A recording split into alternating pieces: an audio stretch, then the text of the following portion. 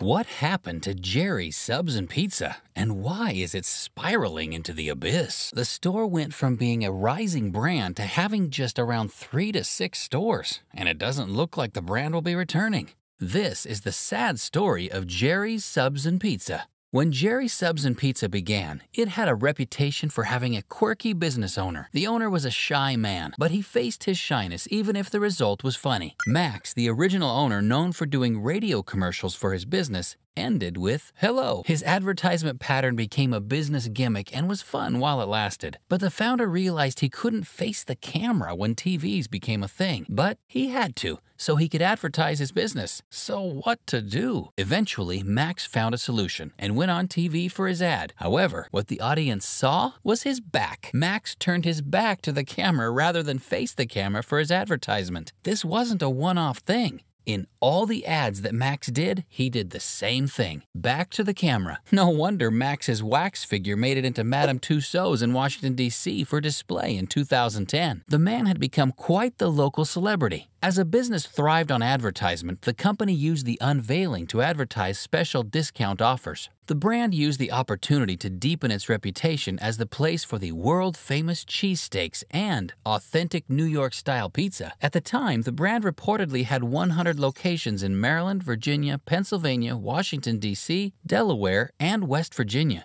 So how did the brand go from having 100 stores in 2010 to now struggling to keep 6 a few years later? And if you like to learn about the history of your favorite eateries, be sure to subscribe for more content like this. Max founded Jerry's Subs and Pizza in 1954 and named the business after his son Jerry. Max founded the company outside of Washington, D.C. at a university in Wheaton, Maryland. The company started with a unique idea that Max was sure would turn into a profit. During this period, Americans were crazy for subs and pizza. The hype for subs became so intense that people traveled across cities to eat subs. When Jersey Mike's began operations, the company became crucial to many people's vacation experiences. If they hadn't eaten at Mike's, then the vacation wasn't complete. At that time, the most common fast food option was hamburgers. Subs were exotic alternatives that not many businesses had caught onto. On the other hand, pizzas too were uncommon. It was prominent around immigrant-dominated places, so when shops began to offer it, people went absolutely nuts. So Jerry's idea was to combine the two things people loved: